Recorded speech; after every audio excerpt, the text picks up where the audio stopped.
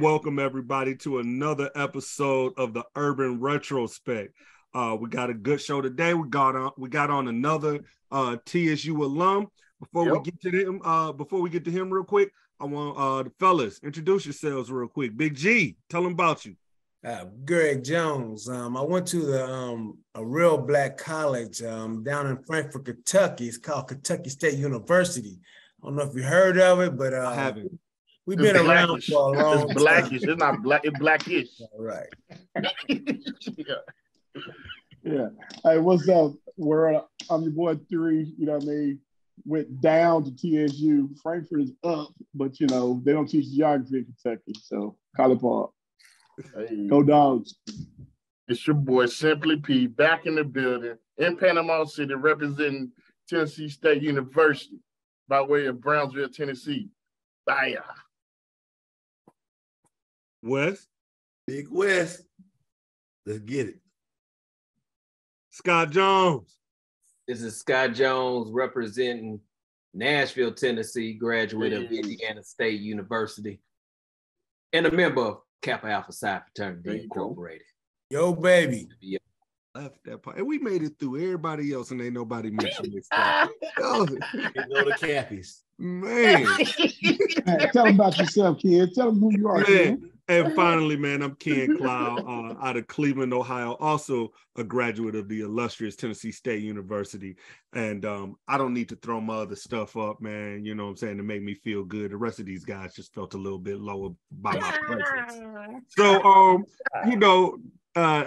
before we get actually into the interview, Scott Jones, tell them where they can find us. Well, right here where you are, YouTube, and if you like what you're watching, please hit the like and that subscribe button so you can watch future shows. Check us out on Instagram, Facebook, as well as TikTok at the Urban Retrospect.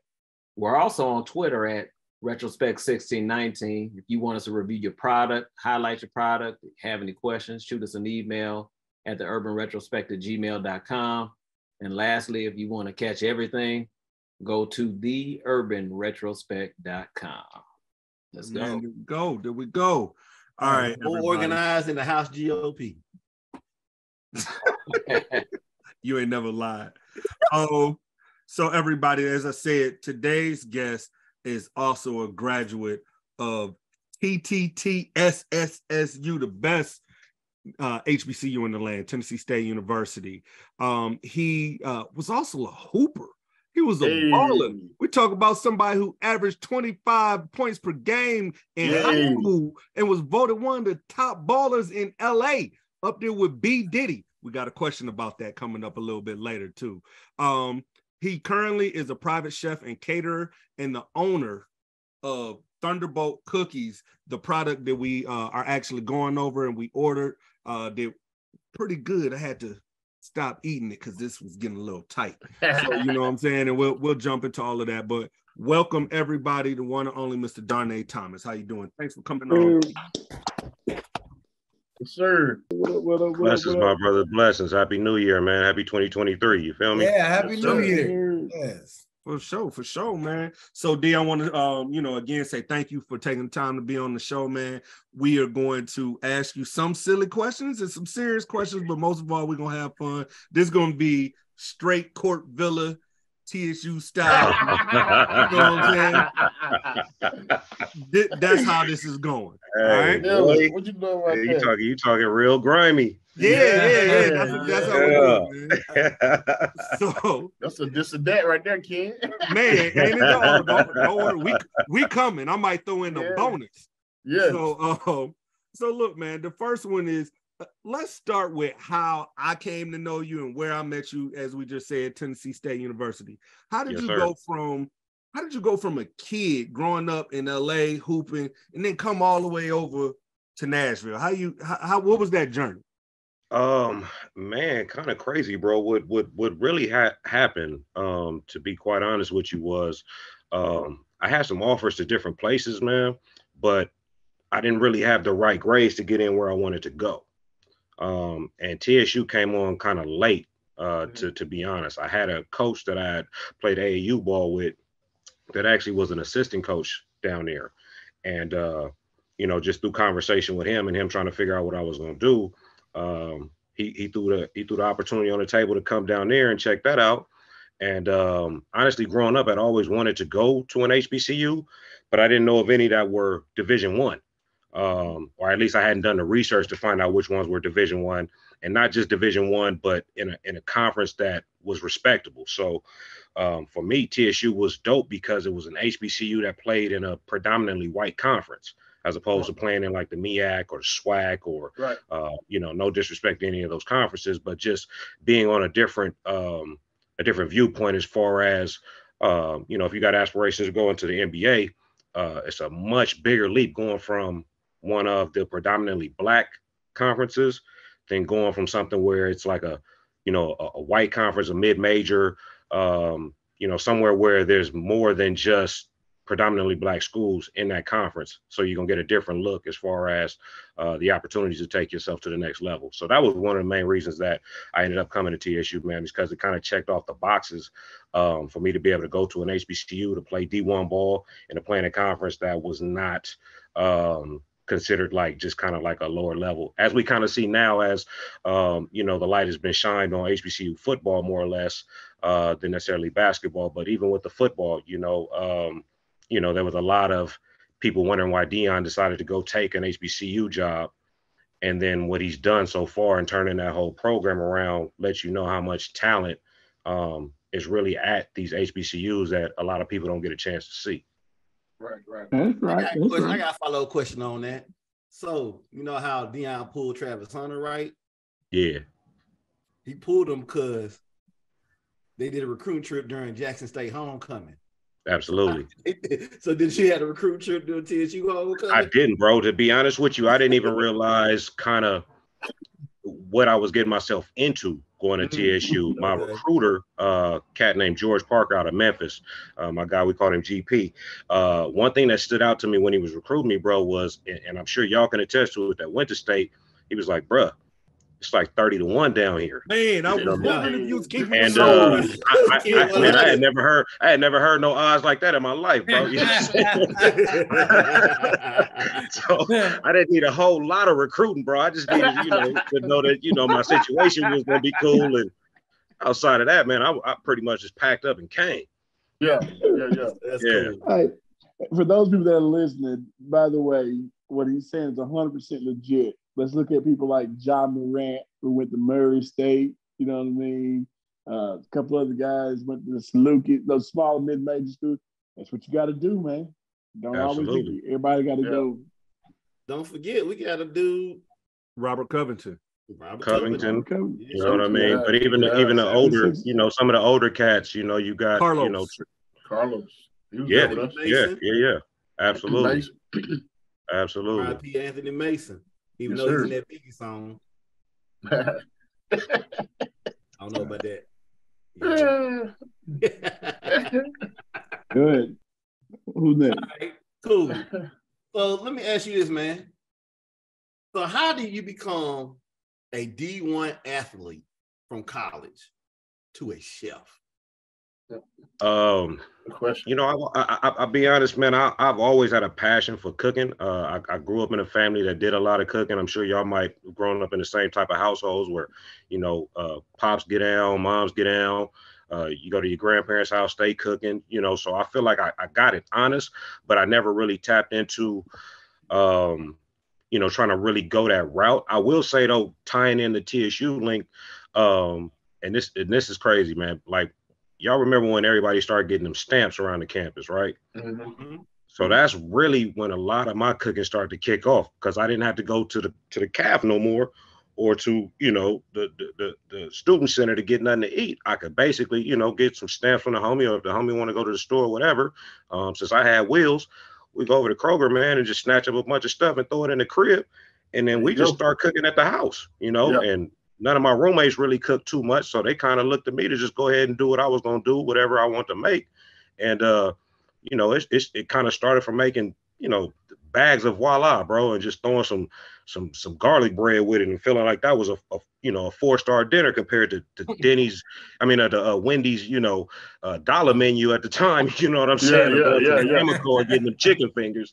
So we just we just started doing that, man. And then as I kept cooking and kept doing stuff for different people, I had an opportunity, man, a few years later down the road, to take myself to culinary school. I had been working, doing my thing in the corporate world for I think I had been working for 7-8 years, man, doing sales.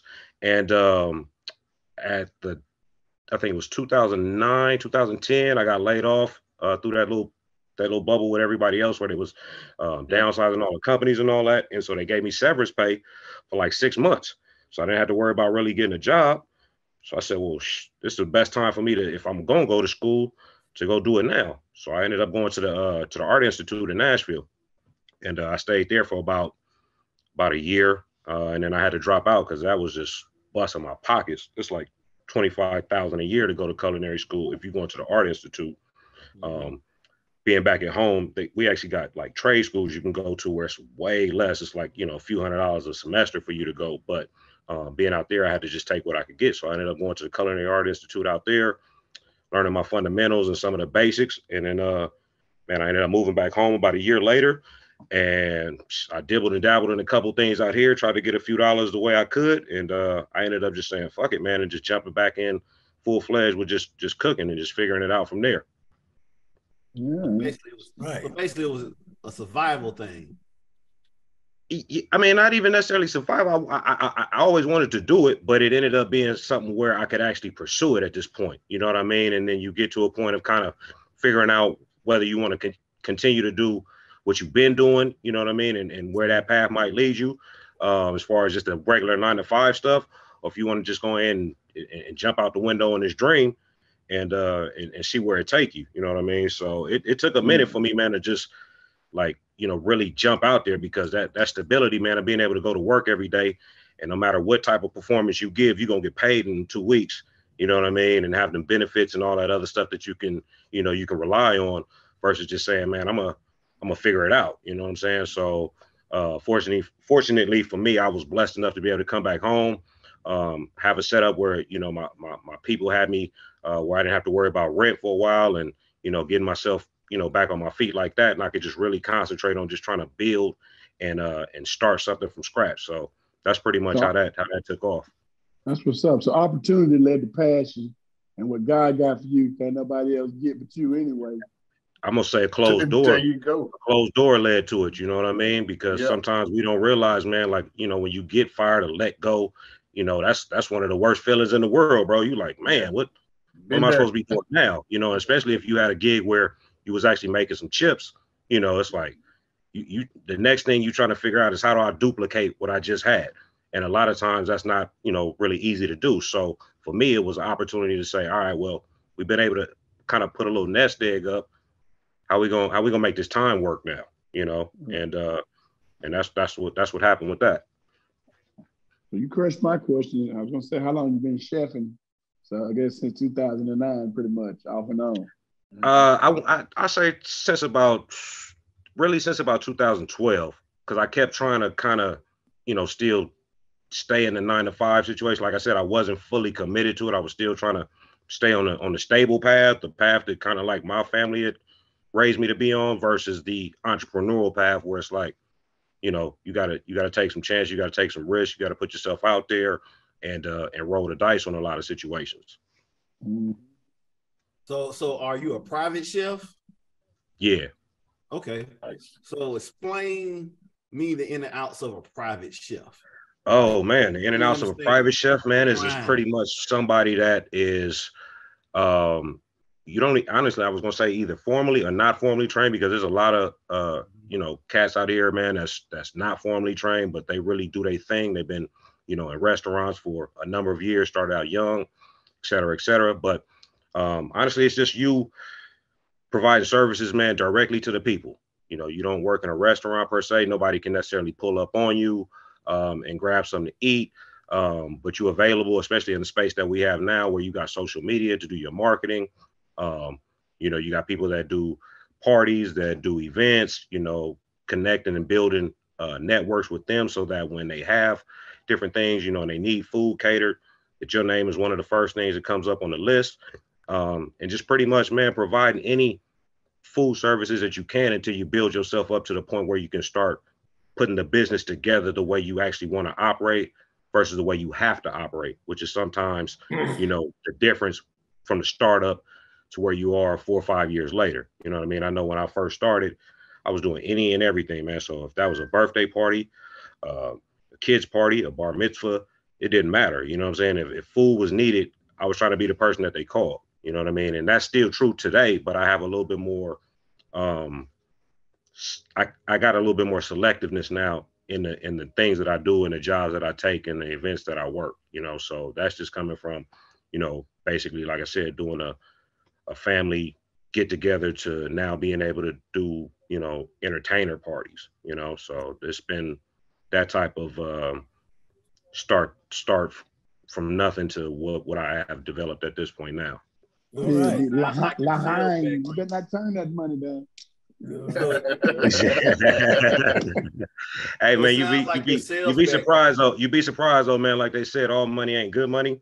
Yeah. And you also got to be conscious of the fact that as a private chef, man, you count on a lot of other people, to be honest with you, to pull off certain things.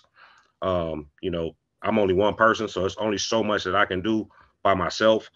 So you have to have a team with you that's capable of keeping up with what you do and hopefully making you better at what you do, so that you can take on, different things of that type of nature, bigger size gigs and, things like that. So, it's more than just necessarily going and cooking in someone's home, but at the same time, that's kind of the nuts and bolts of it, man. That's pretty much what a private chef does. Do you have a sous chef, or is that too far away, or how does that work? No, it's really more so, and I think I'm probably like a lot of private chefs and dudes that kind of, get out here and get it out the mud, so to speak. They got, a team of people that they just rock with. So fortunately for me, one of my best friends is also a chef. You know what I mean? So we collaborate on a lot of stuff. If it's something that I feel like I need to bring him in on, I try to make sure that, like, even when I'm, scheduling out the date of the event and whether I'm available to be able to take it, sometimes it's based upon whether I can get him to come or not. You know what I mean? Because if it's, let's say, an event, they got 100 people that they're trying to feed and they're doing XYZ as far as the courses, I may need 2 or 3 people to come help me to be able to actually execute the deal. Because if I can't get those 2 or 3 people to help me, I probably need to turn that deal down versus me trying to figure out how to do it by myself. And it turned out not to be a good thing. You know what I mean? So I'd rather turn down money sometimes than necessarily take it if I know logistically I can't pull it off. So I assume your sales background kind of comes in handy when you was talking about like the marketing, how to approach people to kind of get your clients and stuff like that. Absolutely, man, because being a personal chef, the first thing is being personal. You know what I mean? And the food, all of that does come into play as far as a big piece of it, but it's being able to just be personable with people, man. People gravitate to you first and then your product second. You know what I mean? And that's just really how I look at it. And that comes from my sales background. I feel like in sales, people buy from people they like, and so your introduction, how you come across to that person you're trying to sell to, is a lot more important to me initially than what it is you're trying to sell to them. The boy used that line, so I just want y'all to know, because that just came out way too easy. It just came out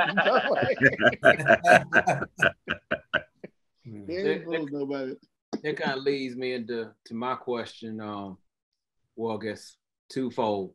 Number one, you were talking about larger size events. Yeah. Now, what would you say when it comes to catering? What would be the largest catering event that you've done? To date, about 150 people. Mm.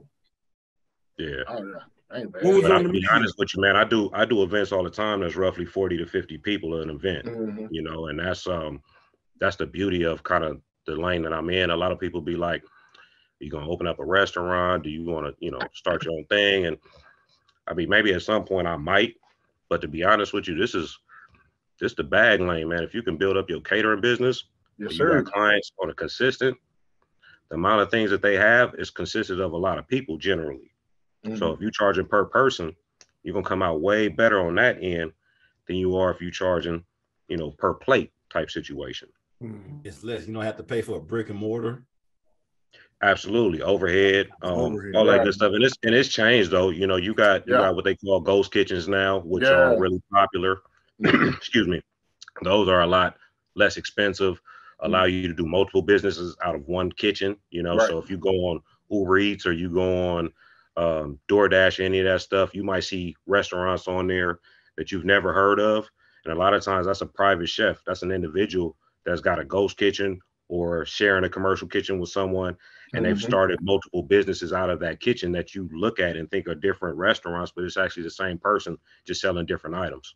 Mm-hmm. Okay. Hey D, what was on that menu for the 150 people? Oh yeah. I mean, I've had various menus for those, but I mean, they go from, lamb chops, steaks, lobster tails, Nice. to folks that just are, down home folks that just want barbecue, ribs, barbecue chicken, mac and cheese. I haven't had that offer yet, and I'm probably gonna turn it down as soon as they ask. You said down home, folks. I'm just wanting to make sure. Hey, that's way down home. You know what I mean? They're not gonna say chitlins out in California. That's the wrong LA. You talk about low Alabama. Yeah.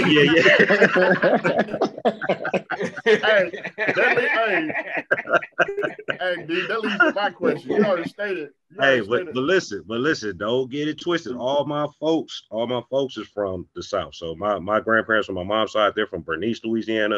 If y'all never heard of it, it's cool.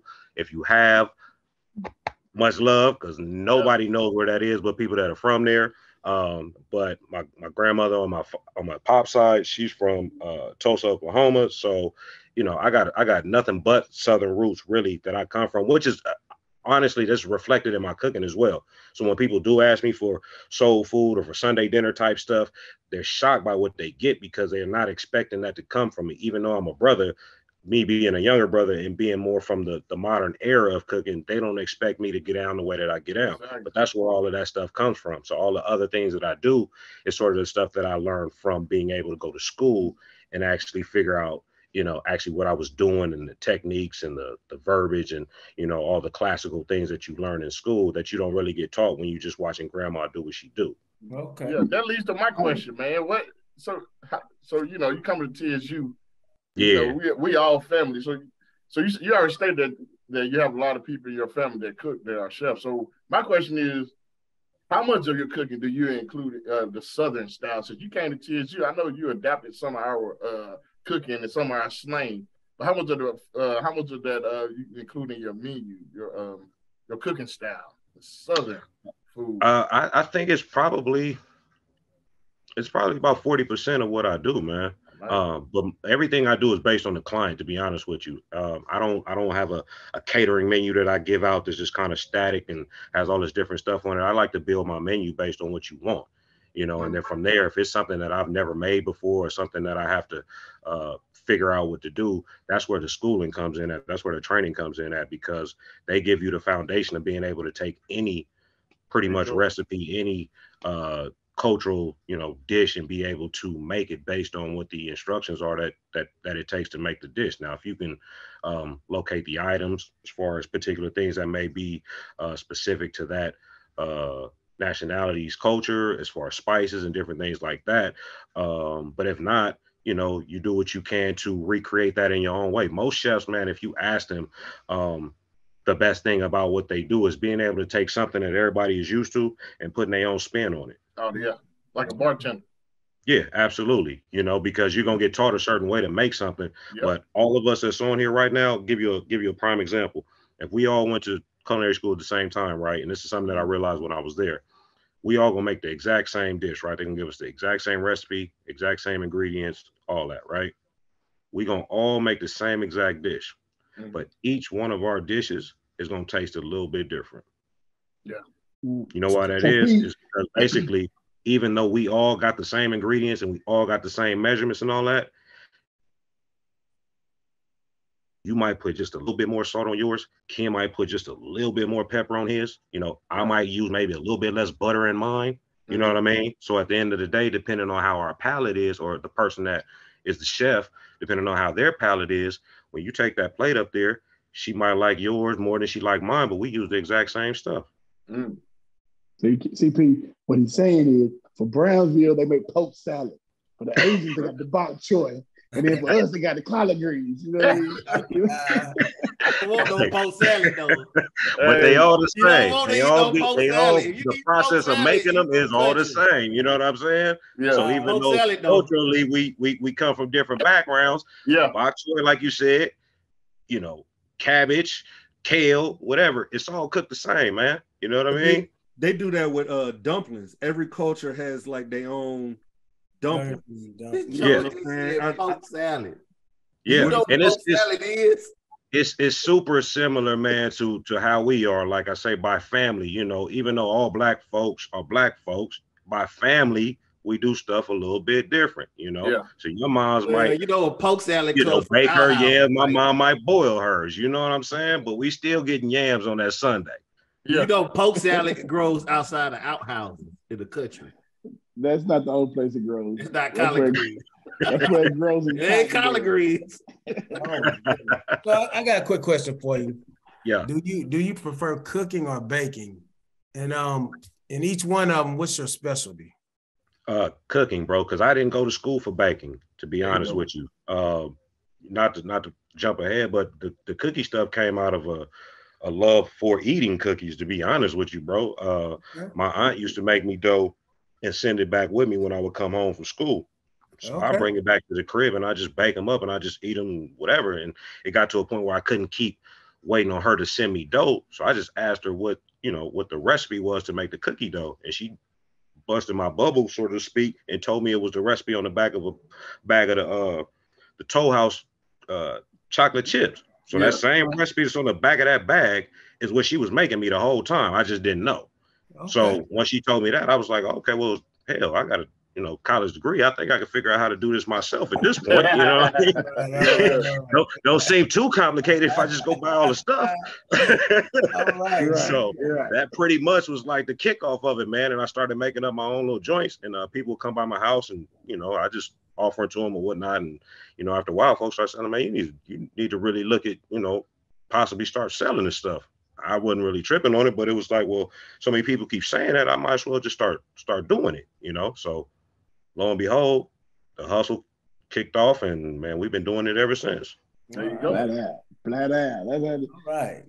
So what's your favorite, not necessarily your best dish or cookie, what's your favorite one to prepare, cookie or dish? Your go-to.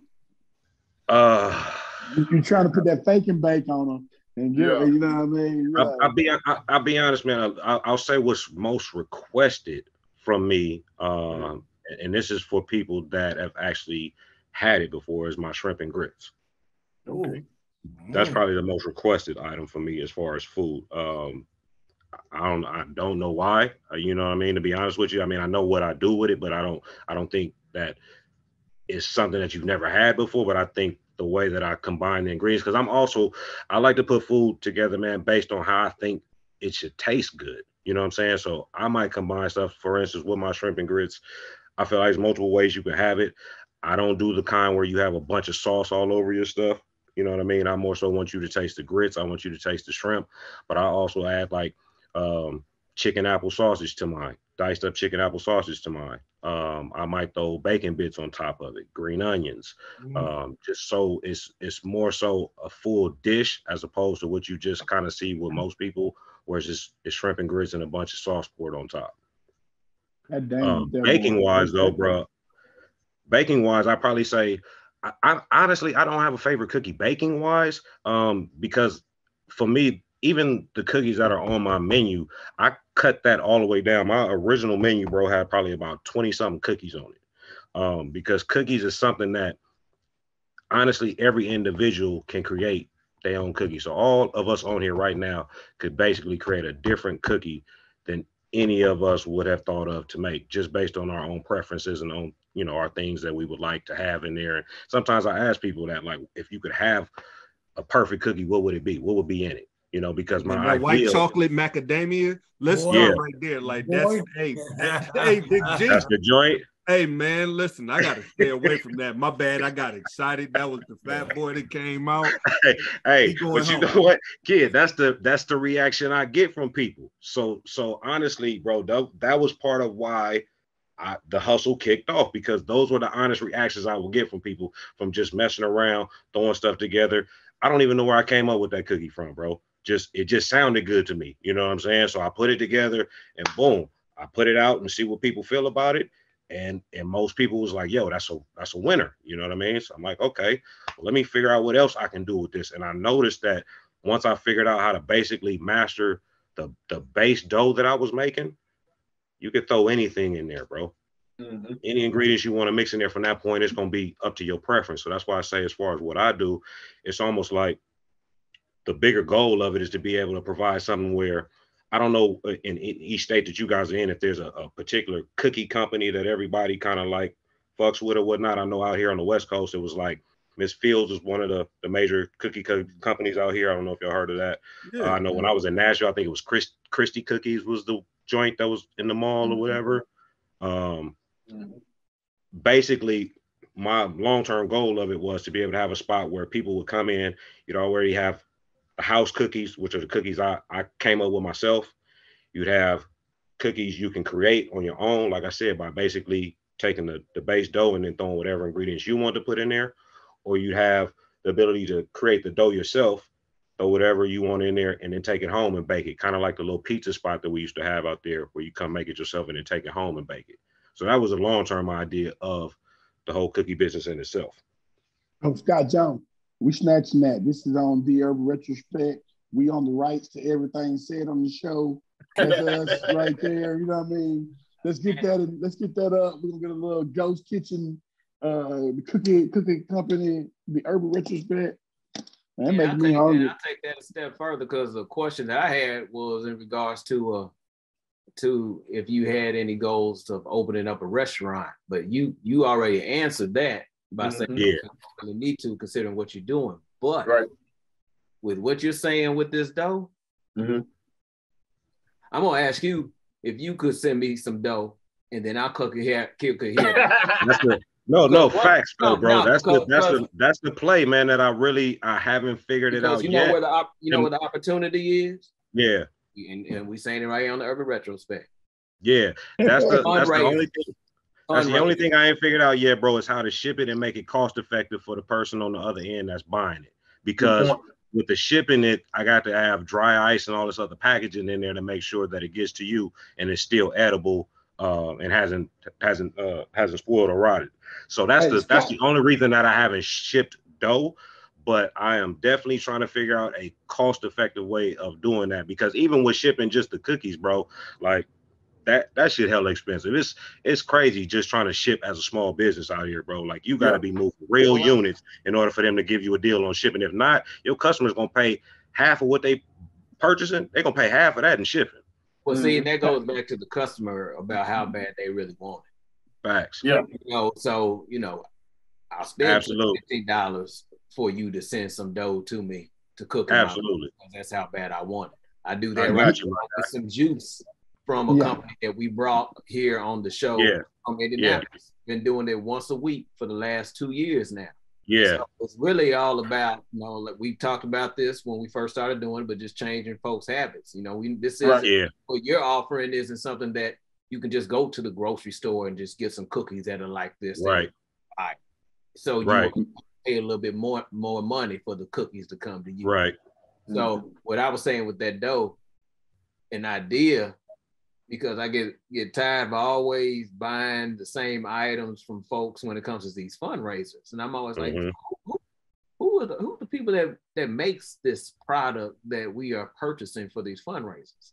Yeah. Well, an opportunity would be doing fundraisers with your dough. They could purchase the dough, and you get schools, what have you, organizations, and you make the dough in bulk and send it out. Absolutely. We can talk about it. We can talk about it. Get them Neapolitan buckets. You know what I mean? Hey, no, listen, bro.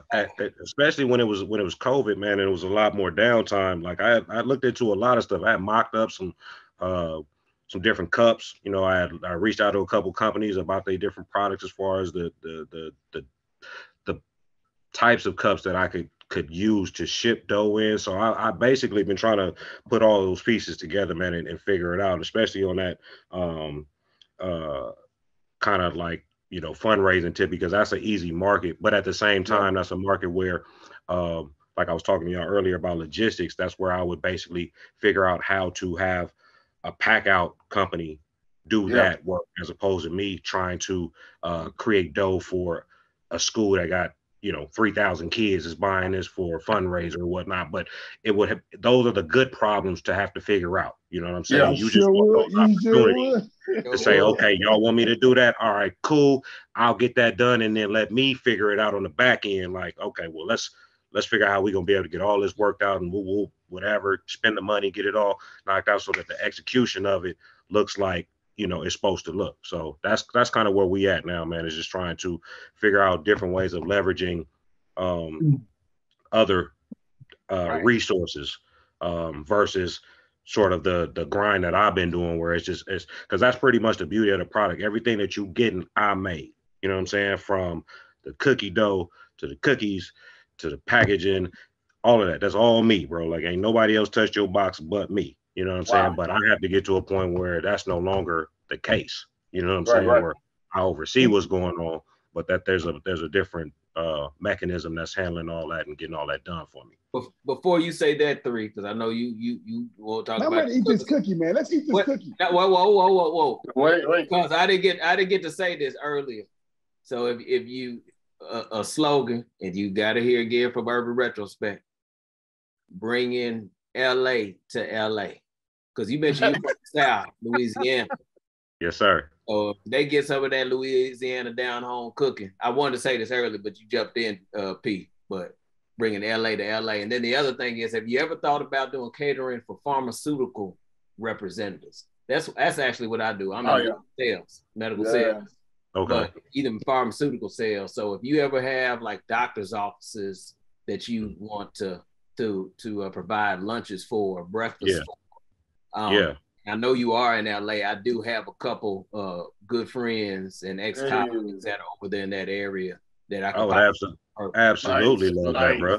Absolutely. That's what it's all about right there. So we'll absolutely, bro. But let's talk about these cookies, though. Yeah, man. Let's get into it, man. Let's get into it.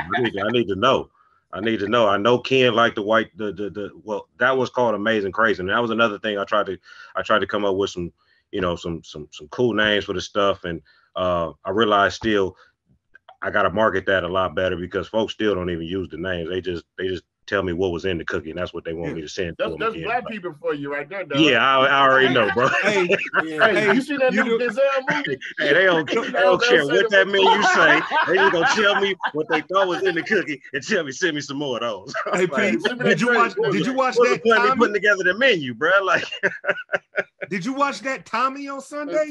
Exactly. Tommy, they don't even know what it's called. Yeah, we didn't say the name, man. And you know exactly who we talking about, too. Yeah, you know what I mean? But I try to keep the concept of it cool, man. Keep it more fresh. You know what I mean? It's more of a kid's love, you know what I'm saying, as far as cookies. But even adults love it, obviously, because we were kids. But it's I try to keep it kid friendly, but still had a swag of the era we came through, man. You know, and I give a shout out to Slim and Huskies, man, because I feel like the wavelength that they on is the wavelength that I was on when I created this, and kind of the concept behind it, and just trying to merge, you know, something that's more from our from a nostalgic time in our life with what we are now and where things have gotten to and how we moving, you know, as far as our generation is concerned, man. So question I do have for y'all before y'all jump into the cookies is, how do y'all feel about the actual, like, the box, how it came to y'all, how it was presented to y'all? Because one thing for me is I feel like I need a lady for this portion of my business, because they're really good at making things look nice and cute, and, you know, finding the right materials and boxes and all that good stuff. You know what I'm saying? So everything you saw there was pretty much some masculine sort of packaging. You know hey, when you talking to dudes, we didn't care. But I'm sure y'all fellas understand, man. We just got out of Christmas. I know y'all done wrapped no gifts. You know what I'm saying? y'all know where y'all sent them gifts to get wrapped. You already know, man. See, from now on, now you got some homework, because you got to go ring that bell and light. We talk about the packaging and the shipping experience. You beating us to it. We're about to give you that right now. You getting it up front. All right. So I'm gonna go first, because I'm not gonna sit here and wait while y'all keep talking about these cookies, man. All right. So Thunderbolt cookie packaging is very clean, and it arrived on time. It was UPS, United States Postal Service, and it was delicious. And I've been eyeballing this one right here. So I had one of the cookies with chocolate chip already, right? But I'm an oatmeal raisin fiend. So I'm going to pull this out. So you're going to jump into that? You're going to jump into that Spodioti? Spodioti. You feel me? It's the government name. Come on, man. Government name. Look, the cellophane is fine. The TSU blue and white is good. We got another pot that we did some cookies a while back. He used like little streamer type thing. But you know what I mean? It's good. The dough, the texture. Let's get into this texture quick. Ladies and gentlemen, this cookie does not fall apart. You know what I mean? It does not fall apart. When you bring it breaks, but you can see a single crumb fall, but it's soft, it's moist. You know what I mean? He's really having a fat kid moment right now. All right, hey, you know what I'm saying? Enjoy, bro. Oh my goodness. Oh my goodness. Hey man, this is so real. He's honest right now, dog. Yeah. Hey, we've seen this look on his face before, man. This is the crazy thing about it, fellas. This is the crazy thing about it, right? I made those. When did I tell you I was shipping them off, Ken? Tuesday? Yeah. So if you really think about it, by the time they got to y'all, they had already been in the box for 3 days. Nice. Now imagine if you had got those the day I made them. You feel what I'm saying? Yeah. See, that's a whole different experience, bro. Yeah, it is. Getting them fresh out and handed to you, warm or hot or however you want to do it, or even day of, whole different experience, bro. Wow. So I feel like I'm even cheating the folks that I have to send the cookies out to, because y'all not even getting that full get out. But when bro get his dough, he gonna be able to explain that a whole lot clearer than I'm able to explain it. Because trust me, it's a whole different vibe, bro. Is it butter to give it that nice crust on the bottom? You know what I mean? Yeah, and that parchment paper. And that parchment paper. Yeah. Start it again. Clean break. Clean break. This man, like he had a McDonald's commercial. Fat boy. No, man. He is having, like Wes said, he having a real fat boy moment. Fat boy moment. Enjoy. I love it, bro. That's that honest reaction, bro. Every time. Look, man. So I got mine, D. And honestly, I was like, this is not gonna meet with my goals right now. You know what I'm saying? Like, it is not.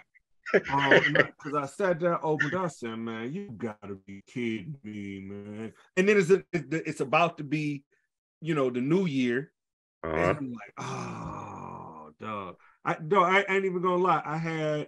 I sampled each one. I had to take the rest of them to work and leave them at work today, because I was like, man, I'm gonna destroy this box. You know what I'm saying? So everything was good. I can't beat 3's reaction at all, and I'm not even gonna try. I would say this, because you just asked about bringing in a lady. You're right, they are pretty. You know what I'm saying? Yeah. And when you for anybody out here who's not married, ain't had a long time girl, they bring some nice stuff into your house, your relationship. Correct. But I mean, it's just a colorful, more beautiful way of looking at life. They just get the presentation. You know what I'm saying? They get it, man. They understand. So I would say, yeah, you can bring it in, because I will tell you, like the hard, you got the hard white box. It looks like a regular cookie box. But sometimes it's those little pieces of flair that, again, that these ladies see, that, you know, just spice up the presentation. I ain't gonna even lie. I wouldn't look for the flair, bro. But because my brain ain't really zoned in on that, I don't even know what the good flair is to look for. And then listen, I'm gonna give you a little bit of game too. So we've looked at like the metrics of who watches this show, right? It's ladies that watch this show more than men. Really? Right? They have a different way, they got a different level of understanding than a lot of us do, or I would say I take it back, they take the time. They take the time when we don't. So yeah, I would say bring somebody in to collaborate with on that. Yeah, facts. I feel like, honestly, it's in a DNA code, man. Like we just if we do it, you're gonna go to Party City. Yeah, but even if we do, we asking the young lady that work at Party City what stuff I need to even pull this off. There you go. Because our brain don't automatically just go to design and color scheme, and like Ken said, the bells and whistles that you can add on there to make it look a little bit more jazzier or festive or whatever. Y'all lucky y'all got the blue and white paper that you got in there, because that's where I thought I was being genius by throwing that in there for my TSU. I went to the dollar store. I went and got y'all blue and white tissue paper, as opposed to throwing any other colors in there that I might have thrown in there before, because that's how my brain worked, bro. Yeah, all right. Yeah. When let me get my guys a blue and white tissue paper for this. The greatest university. It's okay with y'all. I like to go next, and the only reason why is if you see over my shoulder here, this right here is the bench that I take all the photos on when they enter my door. Yeah. Okay. These cookies came in. They came in the box, nicely packaged, nicely wrapped, and they were sitting right here on this bench. And I said, Ken a message. I said, "Hey, can we go ahead and eat these?" Yeah. And then even my wife was like, "Okay, so what we gonna do about those cookies on that bench? Can we go ahead and eat them?" I said, "Let me find out from Ken first if we can do that."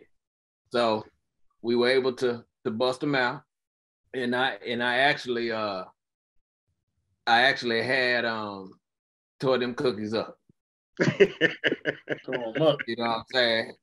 All right. So this is what you provided us right here. Yeah, nice. Hey, and don't feel bad, fellas. Don't feel bad at all, man. I've literally watched people tear up half a bag right in front of me, bro, before they even really get to their car. Yeah. And I mentioned the missus that was her only complaint is what, and it's not necessarily a complaint, but what you said as far as the packaging.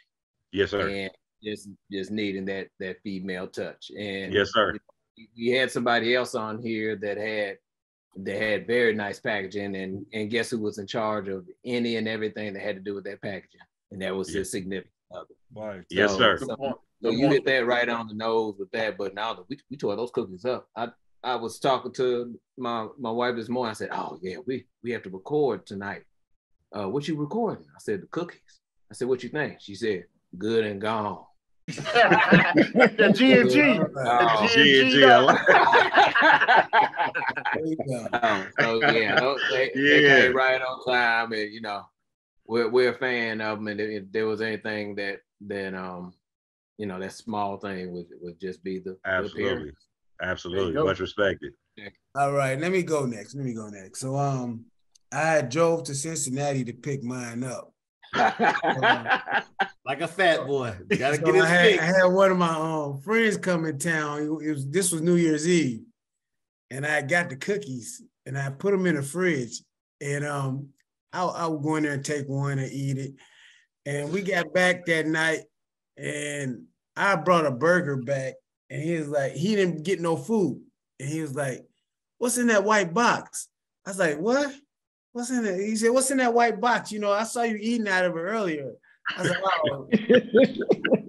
That boy was sneaking cookies. So I threw him a couple of them. I was mad about it. I was like, ain't going to the new year like this. So I threw him a couple, man. He mashed some things, but this is what I had to do. I had some treats in my refrigerator, some adult treats, and I kind of mixed them in with him. That way he wouldn't mess with them. So I was like, he's like, man, what are those cookies like? You know, happy cookies. He thought it was. He thought he had an Eddie, huh? Yeah. So I was like, nah, I wouldn't do you like that. He had a box of that Eddie Murphy. Yeah. So, hey, packaging was good. I thought the packaging was cool, you know what I'm saying? But you know, I'm hearing from everybody else. I'm like, yeah, we did get another, we had another cookie guy on here, and he did have a little bit better packaging, but the cookies were, what I enjoyed about them, they wasn't too sweet. They were just right. So I enjoyed that. Yeah, I enjoyed it. And then they were fresh and soft. And like 3 did, he demonstrated. I didn't demonstrate nothing like that. I was killing it. I was killing it. 2 bites. You know, I actually went on to try to order some because I was going to order some. And my PayPal wouldn't allow me to. I had an old PayPal. We'll talk about this later, but I tried to order some more last night, you know, and we'll talk about this. Go ahead and discuss it here so we can have an outtake on you. Yeah, because we all know that's what was about to come. It's about to end up in the bloopers reel at the end of the episode. I didn't get on enough blooper reels of it. Hey, did y'all see that boy pause real quick? Like, nah, I know where this goes. You know you done messed up, right? My goodness. Oh, let me go ahead and go. So the cookies came right on time because, you know, the boy done gained some weight lately. So my New Year resolution is to, you know, lose some weight. And so I had this box of cookies and I snuck them down because when they came in, my folks didn't know what they were. And so I snuck them down in my man cave. And for the last 2 days before New Year's, I just been snacking on them, and they've been pretty good. Now, as far as me, I don't care about the package. Yeah, I'm basic. So just give me the food. If they good. I'm good. As long as I can, you know, drink with a bourbon or something sweet to compliment it. Watch some football. Yeah, praying that Georgia loses. Had to eat that cookie. Had to have my sorrows after they won. Well, it should have been a targeting, but anyway, I digress. But they were good, man. I really like the ones, and like I'm just like them black folks you said don't know the name and stuff. So I like the white chocolate with the cranberry. Yeah. That shit was slamming. And then the shit with the nuts. Hey, it was a chocolate chip with the joint. Yeah. Yeah, that shit was good too. Okay. I knew P was gonna get weak. I'm sorry. I knew P was gonna lose it, man. You said that a little bit too hard. Yeah, the chocolate chips were pretty good, man. I like the chocolate chips. The one with the nuts. That's all in my mouth. I don't know the name of it. He's the one with the nuts. You mean these nuts? He said the one with these nuts. Oh, man. They were pretty good, man. The one with the nuts. I think we found what's going at the end. Hey, so let me go last night, dog. So my cookies came early. Ken like, hey, man, you gonna get your cookies on Tuesday. I got mine on Saturday. Maybe even Friday. I don't go to my mail all the time. But, man, open up that white box. Sunday. Yeah, I opened up that white box. I'm like, hey, I'm basic, man. I'm like West. Long as what's inside is good, you know. So just like Ken and West, man, we trying to eat right to start the year off right. So I was doing one cookie. I was doing one cookie a day. I got three in 3 days, and I enjoyed the cookies, man. So the fellas know I take my cookies outside of the house because I'm the only one in Panama City. So I take it to a bar and whatever and hand them out. So I'm in the bowling league. So I took it to the bowling alley and gave it to my fellow white bowlers. Told them what I do, this is black company in LA. Let them try the cookies. They love your cookies, bro. They really enjoyed your cookies. I appreciate Even got an that. Extra drink from the bartender for your cookies, dog. Hey, the keeps on giving. Hey, what the old people say, let them use you. Let them use you.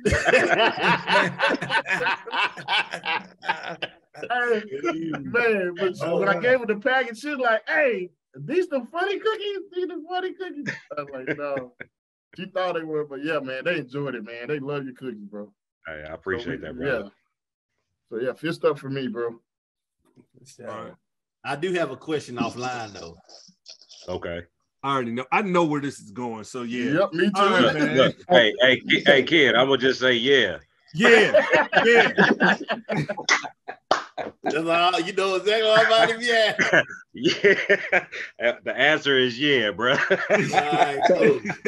I'm still gonna take this out though. I didn't want to say it while I was on there. I said, I know what you're talking about. The edible. I'm still taking this out though. That's all you need to know. The answer is yeah. Yeah. You talking to cook with the nuts in it? They got nuts. Ain't gonna lie, pop the edible and pull them cookies up, bro. Oh man. Here's one. Look, man, I told you this was gonna be fun, man. Oh Ken, man, Let me throw one in there. Sure. D, put 3-4 business cards in each box next time. Oh yeah. Okay. Yeah. Definitely. We got that. And then one other thing is maybe a label of what the cookie is. Each one was, because see, this is the thing though. Typically, I don't even do variety boxes. I actually did those for y'all. So normally they just be one kind, and I'd had a label on the box of which kind they are. There you go. Yeah. Okay. Yeah. That's why I said variety box. Yeah. Variety on the box or variety box. Yeah. So are you working on any new cookies, bro? What you got in the I be throwing new cookies together all the time. That's the beauty of being able to make them for yourself, bro. You can make them whenever you want to. You can make whatever up you want to, So I just be messing around with different chocolates and different bars of chocolate, different bags of chocolate. So I go through Ghirardelli, Hershey's, Toll House. Right now, I've been using a lot of Ghirardelli bar chocolate, so I'm trying to get more into that. I've been seeing the trend go towards more of the super big, chunky. Yeah, the chunkies. I've been those people doing $5 a cookie type situation with crumble cookies and Le'Veon Bakery and some of these other spots. Because we got a number of different cookie spots that opened up out here, man. It's it's kind of been an explosion of them. So. Just trying to, come up with some different stuff, man, that I can keep going with the trends that's happening at this point. But staying in my lane at the same time, though, bro, because what I do is what I do, and shit, I feel like ain't nobody doing it like me anyway. So the functionality of being like an entrepreneur, this is just something just to kind of throw out there in the conversation. But even stuff like that, right? Like I had to get someone to build the site for me because that's not my strength. Right. And the time it would take me to do that on my own versus actually paying some money out to have somebody else do it. You know what I mean? That's part of the business relationship, but taking it a step further, I even had to figure out for myself once the site was built, how do I operate it? Because I can't keep reaching out to the person that built it to get everything done on it that I'm gonna need to get done in real time. You know what I mean? So you just even bringing up the fact of throwing this on the website, the fact that I even know how I can do that, you know what I'm saying, is just part of the growth. And when I started this to now where I'm at with it and how much more invested I had to be in my own business to even be able to know how to even do things like you're talking about right now, because it's so many moving parts, man, to just trying to start a business, run it, maintain it, and build it and scale it, that as the actual sort of creator, you know what I'm saying, that side of your brain doesn't always connect with what has to be done logistically, business wise, technical wise, just creating different things that you can use to be able to keep your business moving in the right direction without having to count on so many people to do it for you. Damn, that was one of the discussions we had. That shit sounds good. I got a quick question right off the rip. How'd you come up with the name Thunderbolt? It's actually my grandfather's nickname. Okay. So with him being pretty much my culinary influence, I just, thought it was right to sort of pay homage to my family, to the person that kind of kicked it off for us. All right, dope. And it gives my family something to attach themselves to as well, because they can run with that as well and not feel like it's something that's just me, but it's us. I thought it was out the James Bond movie. Thunderbolt. That's one of my favorite ones. I thought Big G was about to ask why you didn't go to K-State.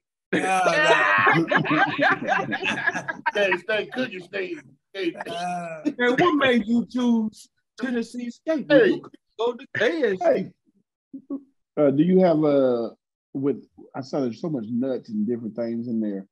Do you have the ability, or do you even want to go into the lane of doing a hyperallergenic cookie? Like, I got a daughter that can't eat nuts, so she can't have none of the cookies because I don't know if they're all made at the same time. Yeah, well, that's something that I do basically just based on customer by customer. If they let me know that they need something that does not have nuts in it, they'd like to have one of the cookies that are available without nuts. Generally speaking, I can just make that customized for them. You know what I mean? I don't have any way of kind of knowing that ahead of time, but that is something that I'll probably put on the website to make a disclaimer of if that is, if they are allergic to nuts, any type of nuts, anything like that, or any allergies, period, to put it in the notes before they actually make the order. But one good thing about that, 3, is if you want to have a dessert that you don't want your kids to touch. Had it in the bedroom, keep it in there, keep away from the kids. But 3, I do just plain chocolate chip joints too. So that's for the people. That was one of the switches for the people that don't eat nuts, because a lot of the stuff that I came out when I first started was just things that I was trying to do that was different than everybody else that kind of was on the market at that time. So I knew the standard chocolate chip. I was trying to go away from that, you know what I mean? Because everybody does that. So I was trying to do stuff that I could think of that nobody else is really doing. But then it got to a point where some of the people not only had nut allergies, but they just like regular, just basic ass chocolate chip cookies. So I had to be able to, to have that available for them as well. But I mean, I've done vegan cookies before, man. I've done gluten-free. I just try to stick to what I do well. Because a lot of that other stuff, man, it takes so much out of what kind of, for me, the essence of eating a treat is. It's supposed to be a treat. It's supposed to go against necessarily, not the things you're supposed to be eating all the time, but that's what makes it, good at that time. So I try to stay in that lane with it, even though out here, man, there's so many folks that are on that, from paleo to vegan to, totally plant-based or whatever. And they can tell you that them cookies taste good if they want to, but them cookies do not taste the same as when you got butter, sugar, chocolate. You know what I'm talking about? Like, they don't, bro. And ain't no replacing that. Ain't no getting around that. We interviewed a young lady that did the whole Pink Bakery. Have you heard of Nubian Simmons Pink Bakery? No. Yeah, so she went to TSU also. Okay. Yeah. She got a whole vegan brand. We had her on the show. She vegan? Yeah. Look up Pink Bakery whenever you get a chance. She probably makes some phenomenal stuff. You know what I mean? Not to say that the vegan desserts are not good, but if you eat a vegan cookie in comparison to a regular cookie, it ain't close. You can't duplicate butter, dog. It ain't close, bro. It can work. You know what I'm saying? Don't get me wrong. It can work. It can be serviceable. It could be good. You could be like, oh, okay, well, I didn't know I could actually enjoy a vegan cookie. But I can promise you, it ain't gonna give you the same sensation or satiation. You know what I'm saying? Look that word up, fella. Satiation. As it is. You getting that butter and that sugar. You know what I'm talking about? That's just you know what I mean. How about True, that's your clip right there. That's the clip right there, kid. Yeah, you're right. That is. You ever try to use honey in the dough? Yeah, Yeah, I do. Yeah, people use I that. actually do. I used to use it as a replacement for the sugar. Mm-hmm. Like a That's It what I was works. thinking. It works, but again, it ain't the same. You know what I mean? Right, I had a boxer that used to buy cookies from me, and he couldn't have all the sugar and stuff in it, but he loved the cookies. So for him, I started doing the honey replacement, and it worked for him. You know what I'm saying, for what he was trying to do. But I'm positive it wasn't what. Okay, yeah. It's different. I mean, man, because that's it was one of those things where it's gonna get you through. But if you had your choice, that wouldn't be your choice. Yeah. Kind of like zero alcohol beer. Yeah, it's you know what I'm saying? If your thing is just the act of drinking, then that might work for you. But if you actually trying to get a buzz, then obviously that ain't gonna do it. Right. Nah, bro. You can't drink alcohol beer. All right, D, man. Now we're gonna round it out. We're gonna almost finish it up, but it's the last segment, last real segment, and it is this or that. We're gonna ask you some questions, this or that. You pick which one it is for whatever reason. You know what I'm saying? Ain't no penalty, but let's have fun with it. You know what I'm saying? First one is actually a little bit more serious. Cooking, being a chef, or basketball? Ooh. Hooping, man. Hooping nice. For sure. Nice. Hooping for sure. Okay. Better be. You still go out there and hoop a little bit? Not too much, bro. One, I just don't have the time to do it like I used to, and two, my body don't recover like it used to. You know what I mean? So them couple games hooping with the homies turn into 2 weeks of feeling like the homies beat you up. You ever hit the Drew League out there? You ever hit the Drew League out there? I checked out the Drew League a few times, man, years ago, bro. But to be honest with you, man, growing up hooping out here, the Drew League, it took on a different light, like real late, bro. That wasn't actually one of the leagues that had all that the glitz and glamour like it do now. You know what I mean? When I was coming through, there was a number of different leagues. There was the Sano Classic, you know what I mean, which was a summer kind of not pro league, but it was all the top high school talent and the college talent that was from LA or around the LA area. That's what you played in. You played AAU ball, during the summer and a lot of that. That Drew League kind of was more really just a league that was on the east side, bro. That started to take on a different light once a lot of the cats that kind of from that side of town start making it to the NBA. And that was a league that they kind of grew up playing in or whatnot. So once they made it to the league, they brought that light back down to the league with them, and it just took off from there. So, yeah. Well, keeping with the basketball thing, Kobe or LeBron? Kobe. I knew the answer. Let's not be disrespectful out here. Okay, but all right, listen. That one leads into this one. Yeah. So, Kobe or MJ? MJ. Okay, and I just wanted to say, what did you say? What? I'm about to say you got a big MJ. I mean, you got to big the sensei, bro. You got to big the sensei first, man. Yeah. Hey, man, you know he's from LA. I didn't know. Yeah, but even Kobe had to, you know what I mean, get what he got from the sensei. You know what I mean? Number 24. Huh? He wore the number 24 because he wore. Well, I mean, the one thing you gotta respect about Kobe is no matter what, you feel about him, bro. He was committed to being the best. Mm-hmm. You know what I mean? And you gotta find some admiration in that. You know what I mean? And I think a lot of people did towards the end of his career because they understood better why he kind of moved the way he moved. You know what I mean? Because he took it that serious, bro, of being the best that he could be at what he was doing.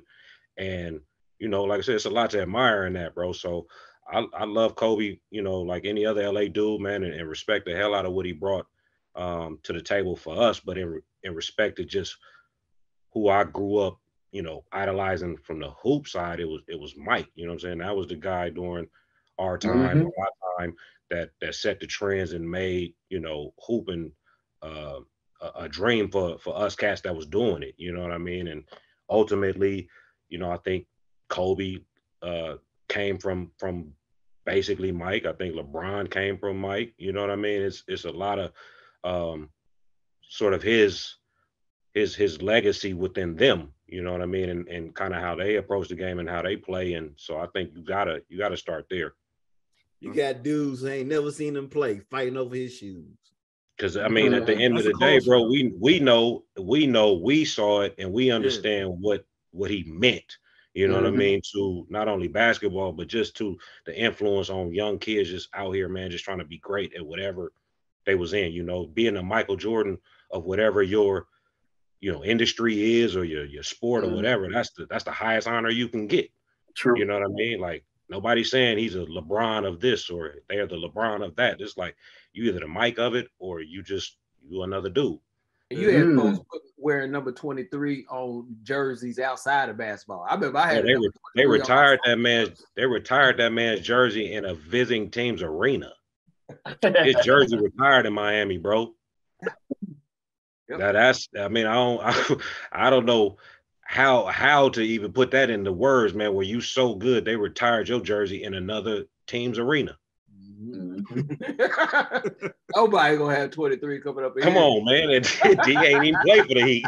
Right. Hey, they just don't want no smoke from him no more. I'm glad he retired. So even staying in that lane, Thanks, Kareem Kareem or Shaq? Yeah. I'm gonna go Cap. Huh? I'm gonna go Cap. You call Cap? Okay. Yep. And reason being, I mean, if you really look at it historically, man, his career has like been like no other. Yeah. You know, and that's all the way from high school up. You know what I mean? Like he's dominated every level that he played on, bro. Like his teams ain't lose, but his teams had like football team records, bro. You know what I'm saying? They got 1 and 2 losses, bro. They 50-something and 2 in his college career. You know what I mean? Like, the numbers is crazy, bro. Then they changed. That's what I'm saying. They had to lose. They wouldn't even let him dunk. Back they wouldn't even let him dunk. So just imagine if they was letting him dunk. That's why he had to learn to shoot the hook. Yeah. You know, and that's factual, bro. You look at he came in the league, he dominated. He I think Milwaukee got their first championship with him and Big O. Yep. Then he go to the Lakers and get FOMO. You know what I'm saying? And wow, he played till he was what 40, if not 40. You know what I mean? And LeBron had to come in dumb early and play super crazy to even be close to catching this man. Yeah. For 20 years. The crazy about Cap, he wasn't a big dude like Shaq. No. But just skill, bro. Just the man was skilled, bro. And he don't get the credit that I think he's due just because again time moves on and the youngsters don't really, at least to my knowledge, they don't really look back that far, man, to really, see kind of where all this came from. So they only see kind of from the Kobe up, and that's all they really respect and know about, and they don't really understand. Like it's so many of these older elder cats, man, that just was crazy good back in their day, bro. You know what I mean? Like they numbers, half their numbers wasn't even kept. You know what I mean? And the numbers are still crazy. So, we come from the last generation. Well, I know we come from the last generation, bro. That's like it's the transition generation, so to speak, because we got all the stuff that the elders kind of had in their time, and then we ushered in all the new stuff that our kids have now. You know what I mean? So we're the only generation that can actually speak from both sides of the coin, respectively, because we're the only generation that was, here during that transition period. Don't talk to me if you don't know AC Green, fool. Oh, you finally get some? Yeah. Thank you. Yeah, hey. No woman knows AC Green. No, all the dudes know AC. No woman knows it. Hey, so I think that's big. I think that's big Cap. That's probably the biggest cap in Laker history, bro. I think so too. And I AC always wasn't said getting that. none during them Yeah. championship years. That's a Yeah. whole nother topic, to be Either honest with team you. was I have worthy, a whole nother topic about just Yeah. that, bro. Yeah. Did Yeah. AC get some during the championship years? Definitely. Definitely. Look, so speaking of his years, 87 Lakers or 01 Lakers? 87 Lakers. Why? Because they brought the feeling to the city. Okay. We was basketball during that time. You know what I mean? Like, not even just on the fact that we was winning championships, but it was just like the aura around the Lakers, bro, was different. You know what I mean? So I'm surprised you haven't mentioned Magic. Yeah, okay, you just said it. Magic was it still is. He still is mayor of the city, bro. You know what I mean? Like, we adopted Magic basically. He one of ours. So we don't even look at him like he from Michigan. Nobody does. No one does. Nobody. That's true. He's true. an LA dude, man. You know what I mean? And during that time, bro, that was the vibe, bro. That was the energy through the city. Was the Lakers, bro. To see a game at the Forum, you know, was epic, bro. Like it's hard to even put it in words, man, because it was during a time where it was so much like kind of taking off out here with Hollywood and movies and, you know, it becoming the star capital and all of that. It was like everybody was out here and everybody came out here to see the Lakers, bro. And if you got a chance to go see them, that was Christmas, man. So you must be a fan of the Winning Time on HBO. Absolutely. I think that's one of the best shows they put out, bro. You know what I mean? And I don't know. I know a lot of it is real. You know what I'm saying? I know some of it's cap, but I know enough of it is real to where they was able to put that together in a way that it was compelling and people would watch it. And just like I said, just growing up out here, man, during that time, you know some of that stuff that they was talking about is dead ass. You know, like ain't no doubt about it. The way bus was moving around, you know, like this is all little things that you would hear about, but you know, you really don't know nothing about that life or what's going on that side of the town. So for them to kind of capture that and give you little bits and pieces, a little insight of what was happening during that time from the inner workings of it, that make it cool as hell to watch. All right. Those Laker girls too. What'd you say, Scott? So they introduced those Laker girls too. Yes, sir. Paula Abdul. Paula Abdul, bro. They don't, you know, she an old head, but she was hot in her time. Oh, you know what I mean? And she was beautiful. She was the original Laker girl. You feel me? Beautiful. Yeah. So all right. We can't. I had one, but go ahead. Go ahead, 3. I'm sorry. All right, put these in order because we probably never have another LA cat on the show. Put these in order for me. You ready? Yep. Kendrick, Snoop, Nipsey, Dre, Game.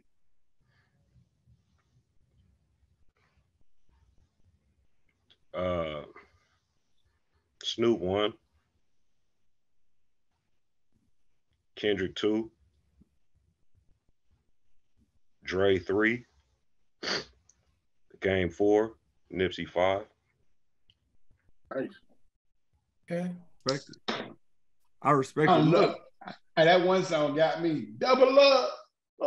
Hey, but see, this is the thing. This is the thing with Nip. Like the love that people have for Nip, man, goes deeper than the music.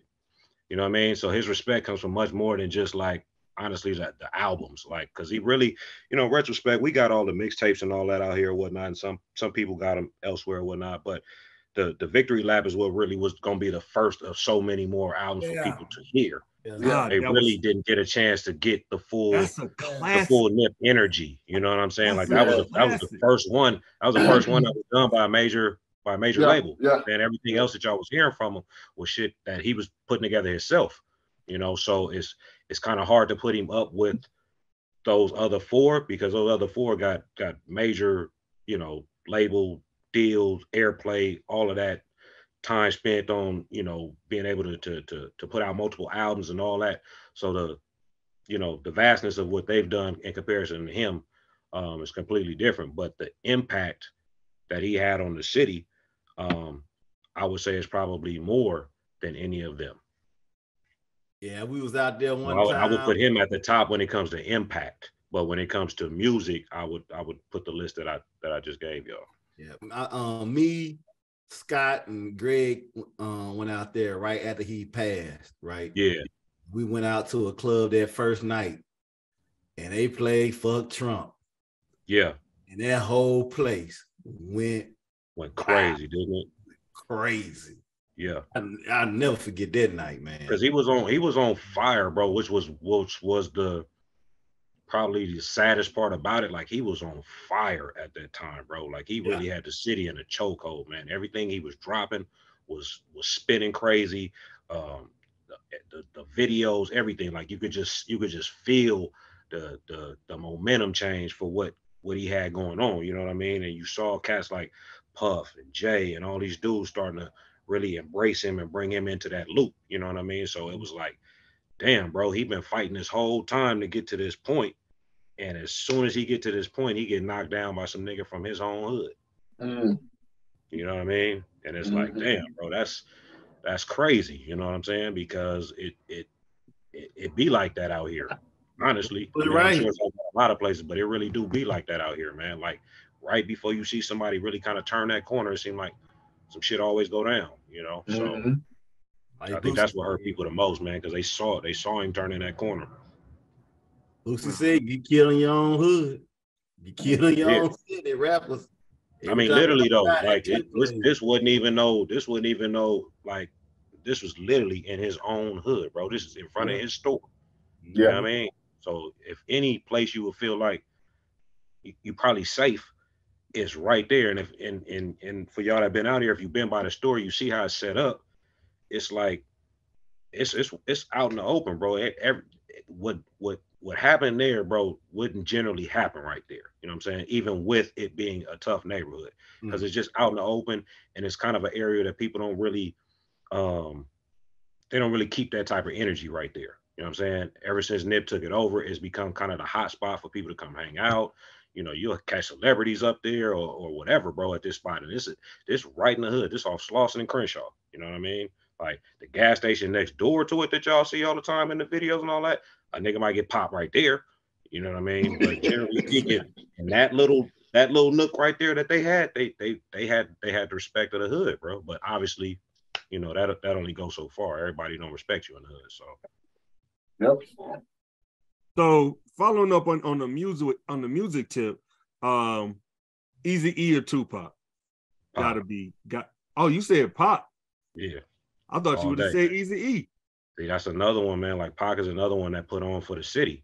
You know what I mean? And even though, again, he's not from here, we claim him, bro. You know what I mean? Everybody know he's from New York. You know what I'm saying? He was born in, I believe he's Baltimore. Baltimore, actually. Baltimore, actually. But actually from Oakland. Raised in New York. He grew up in Oakland. Then moved to Oakland. Then came to LA, you know what I'm saying, after the jail bid. But he's always rep for Cali, you know what I'm saying, and especially LA, you know what I mean? So once he really put on for us, bro, we took him as ours. So Pac, you know, Eazy is always going to be respected for being a pioneer, you know what I mean? Obviously, NWA is our sort of stamp on the rap game as far as when we decided to get involved with it, the West Coast or whatnot. So Eazy is always going to get the respect on that, you know what I mean, being one of the pioneers on that. But as far as music, he can't even compete with Pac's music. So I got music. All right. Dre or Quick? Damn, that's a good one. Yeah.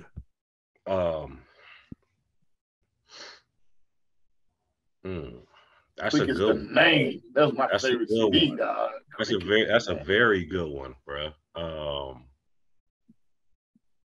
I might have to go with Quick, man. I might have to go with Quick, and reason being is because music. One, Dre is known more for his production work, and then obviously the Chronic 2001. But those are really his only albums. One of the first tapes that I ever had was DJ Quick. Yep. And it was the joint with Sweet Black Pussy on it. That was one of the first joints that Quick is the name. That's the second album, man. That's the second album. Yeah. That's the second album. Yeah. Yep. And bro, I probably had every Quick album from that point till maybe like the later ones, you know what I'm saying? Like the late 2000 ones or whatnot. But up to that point, I bought every DJ Quick album, played the hell out them joints. And it's probably one of the most slept on artists from out here. Yes, I love also, people sleep on him because he does a lot of production that we don't even know about, like R&B. I know he did something for Tony. He does, but he has a number of albums that just don't get outside of California. Yeah, you know what I'm saying. So they don't translate out to the South. They don't translate to the East Coast. But throughout Cali, like we'll have so much stuff that's done by Quick that he don't really even have to go outside of Cali. You know what I'm saying, to get the love that I guess he would need or deem respectable, even though he should have it, because he's done production for fucking 8Ball and MJG. Mm-hmm. You know what I mean? I forgot the name of the song, but it's one of their popular songs, bro. And it was something that you would have never expected for them to put that together. But Quick, the music person that he is, doesn't get enough credit. Like, dude plays all types of instruments. Like he's like honestly, he's like a R. Kelly kind of dude of hip hop, where he just does everything. You know what I mean? But because he doesn't work with, you know, the 50 Cents or whoever you want to name that Dre works with, you know what I mean? He doesn't necessarily get the same respect. If you look at some of Pac's albums, some of the hardest joints on Pac's albums is DJ Quick produced. Wrap this up, okay? I'm getting tired, but if you had to have one ruin your life, if somebody had to pick one to ruin your life, Robin Givens, Halle Berry, or Kardashian? I'm gonna go with Kardashian because they got bread. So they could, you know, you could get ruined and still get some bread out of it. You might build a career off of getting ruined by them, you know what I'm saying? Yeah, that's true. Hey, the realest question I had on here was whose curl was better, Ice Cube or Baron Davis? Gotta be Cube. Cube had the original real joint. Barron's was, I don't even understand what Barron was doing, to be honest with you, bro. Like, that's the homie, but I don't know what he was doing with that situation. And it wasn't even like fully curl. You know what I mean? Because the whole process of the curl, bro, like for people that don't even know, because I remember, even though I never had one, I remember seeing my brother and some of my family members get that done. You had to get your hair pressed out and all types of stuff, bro, before it even got to the point of being curled up and whipped up. Yeah, no, you had that. Yeah, this was the curl, bro. This was the one where you had to have a shower cap. You had to have the TCB, World of Curls. Yeah. All these products, bro, to put in there to keep it looking moist and juiced up. You know what I'm saying? And then you couldn't sleep or you couldn't lay on people's couch and all that. Like, you really had to, you know, be respectful of where you was at with that curl, bro, because it was gonna be more than just you and that curl juice on people's stuff. Did Quick have a curl or a perm? DJ Quick had both. Quick had both. That's what I'm telling you. It starts from that perm. Yeah. Okay. They got to hot comb it out and all that, and then it's a whole little process from there before it rolls into the curl, bro. You know what I'm saying? Fortunately for me, I caught the S curl phase. You know what I'm saying? So that was a little different. But that curl, that's about 4 or 5 hours in the chair before you even done, bro. I'll bring that Black history in, so they got ahead of you. Know what I'm saying? Madam C.J. Walk over to the There's one trend. You don't need to make a comeback. Hey, I'm telling you, Murray. And you had to have some Murrays. You had to have some World of Curls, TCB. And then you had to have that white bottle of Super Grow. You know what I'm saying? Because that's when moms would part your hair down, put that Super Grow down there, you know what I'm saying, and get it right so your joint will come out real nice and natural. You know what I'm saying? Girl, get off my phone. Let me get off my phone. Hey, D, here's one, TSU homecoming or a family reunion? TSU homecoming. It is a family reunion. It is. True. It is a family reunion. You be sick when you don't go. Yeah, like, you know you missing something. Yeah, you know it. It might not be a lot, but you know you missing something, bro. You know what I mean? And I respect that. And really, I'm grateful to it, man, because like I said, coming from where I'm from, it ain't a lot of cats that would have went to Nashville, bro, to go to school. You know what I mean? I'm blessed that I did make that decision, man, because the people that I met, Doug, I've met so many people that have become integral part of my life, my adulthood life, all from TSU, bro. You know, Nice. and it would have never happened if I hadn't come down there. I know people in so many different places because of TSU. I feel like I can travel a lot of this country, bro, and I We got got you, somebody to dog. reach We out to. got You know what you. I'm saying? That's my people. You know what I mean? That I have a background with, that I have some foundation with, and that's all based on TSU, bro. So, you Like know, when You're I an hopped off alumni the chapter? plane. Like when I hopped off the plane for what I tell you, I had an hour and a half. but come on, you feel what I'm saying? It's like Yeah. it's those type of relationships, bro, that I'm saying. It's like that's that's the beauty of our time there, our connection there, because we all know, every one of us that went there know that it's so much bullshit that you got to get through to get up out that school. You know what I'm saying? That builds a lot of character into who you are at this point in life, bro. And a Because lot of you friendships. deal with a lot, you deal with a lot to get out of there. But the things that you remember are so cool because you have so many good times there, man. The people you meet, the people you get close to, the stuff y'all did, the stuff y'all can't talk about. You know what I mean? It's like those things, man. I tell people all the time, man, it's like that experience is like no other, because what other place could I have moved to where, or even lived, where I got 4 chicks that stay downstairs, 4 chicks that stay upstairs, 4 chicks that stay to the left of me, 4 chicks that stay to the right of me in an apartment complex.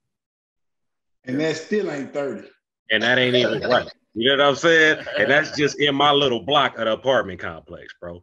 You know what I'm saying? So not to even mention all the other stuff that we did, but just in general, as us being young dudes, what apartment complex can you move to where they got that popping like that?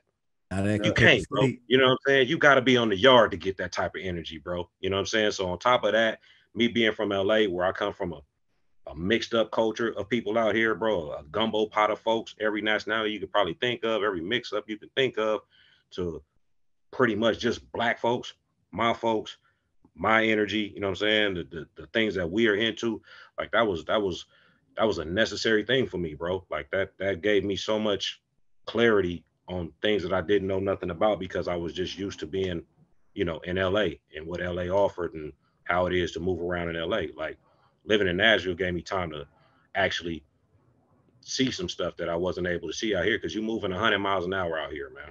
You know what I mean? And I tell people that all the time. When you leave, this is when you actually get a chance to either appreciate it or see how much you was missing. You know, because you don't get a chance when you in it to kind of understand that. But moving out there gave me a chance to really be like, damn, bro, there's some other things out here that I like. You know what I'm saying? There's some other ways of living that are comfortable. I don't have to necessarily be stuck in the way that I grew up. You know what I'm saying? Because that's all I saw, that's all I knew. So that's the only way I knew how to operate. But well, my brother, that is the end of this or that. And you know, and basically that brings us to the end of the episode. So at the end of every episode, we like to ask our guests, or you know, if there's no guest for the day for that episode, one of us will do it. We'd like to ask you to leave us with some words of wisdom. Oh man, some words of wisdom, man. I think the best thing I can say in these times, man, is you know, be grateful for what you have, but be working towards getting more. You know? I think with COVID and everything that's happened since then, man, the gratitude we have to have, man, just for being here, for being amongst family, amongst friends, for having the opportunity to be able to, um, you know, to have this Zoom meeting, man, this opportunity to speak with each other, bro. I think that's something we have to really embrace, man, because there's so many folks that's passing. And it's like it ain't really no rhyme or reason to it, bro. But I just realized that we in that space in life where you gotta really start appreciating um, the people around you while they here, because we don't know, bro. You know what I'm saying? And even having this conversation with y'all, you know what I'm saying? God forbid, man, that anything happens to any of us, but we can't say that it won't. You know what I'm saying? One of us might go to sleep tonight and not get up tomorrow. And the last thing we have is this conversation that we had tonight. You know what I mean? So I'm learning to be more present, and I would strongly recommend to my brothers that we as a group work on being more present for our families, for our friends, those that we consider close to us, man, and just being you know, in the space where we taking advantage of right now. You know what I'm saying? We're not expecting to have tomorrow. So we making the most of what we have right now. So that's what I will leave with us, fellas. Hey, that's good. That's a good. Hey, Wes, I forgive you for being you. I don't accept your apology, but thank you. So, be me, yeah. Man, D, I just want to thank you again for being on the show, for taking time out of your day, taking time away from your family, from your business, to sit down, just have a good conversation about what you do and the things that are important to you, man, and sharing this love, sharing this knowledge, sharing this other option in life for anybody who's an entrepreneur and you're looking for something else that you might want to do. You already got people out here like Darnai Thomas laying the groundwork and doing it.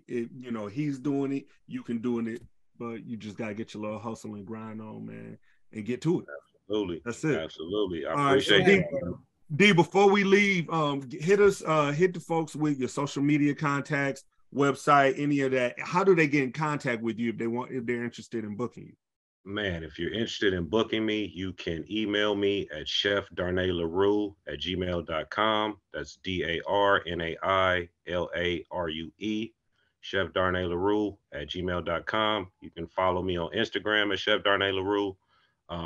And those are really the main two contacts, man. You can get the cookies from thunderboltcookie.com. Menus up, everything on there that you need to order. And man, if you guys have any questions about anything, any products that I sell, any services I provide, feel free to email me, man. I definitely, check my emails every day. So I'm usually in touch within 24 to 48 hours. Okay. I appreciate that. Now, just like he gave you his, Scott Jones, lead the people one more time with our contacts.